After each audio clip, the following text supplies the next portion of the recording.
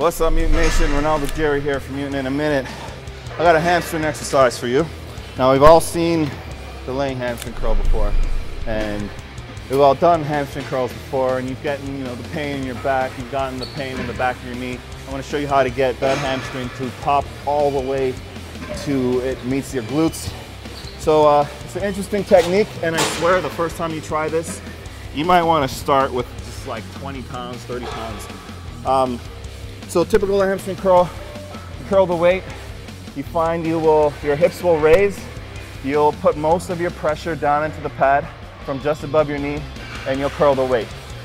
And so on it goes, the harder it gets, the more you see those hips go up. We're gonna do the opposite.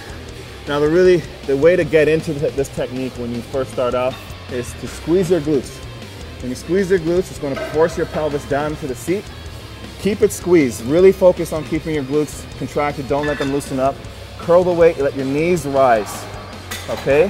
When you let your knees rise, I swear you're gonna feel like your hamstrings are cramping. They're gonna be on fire right away. Just keep working through your reps. Over time, you'll be able to get heavier and heavier, and it'll become second nature. You won't even need to squeeze your glutes because your hamstrings will learn how to contract the right way, all right? And then before you know it, you'll have big bursting hamstrings. So there it is, give it a shot. Renaldo Gairy, thanks for watching. Mutant in a Minute.